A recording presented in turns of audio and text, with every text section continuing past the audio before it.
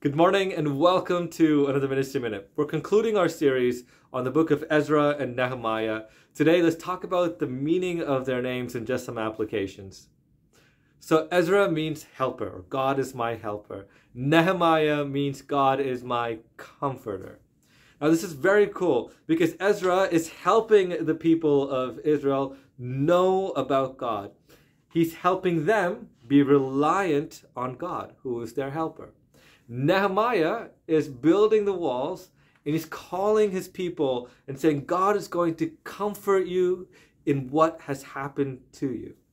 At the same time, he's calling the people of Israel to rely on God's comfort. Instead of finding their own comfort, which they end up doing at the end of the book, he says, no, rely on God to give you the comfort, not on your own strength, not on your own will. Anyway, that ends the series on Ezra and Nehemiah. I'll see you soon.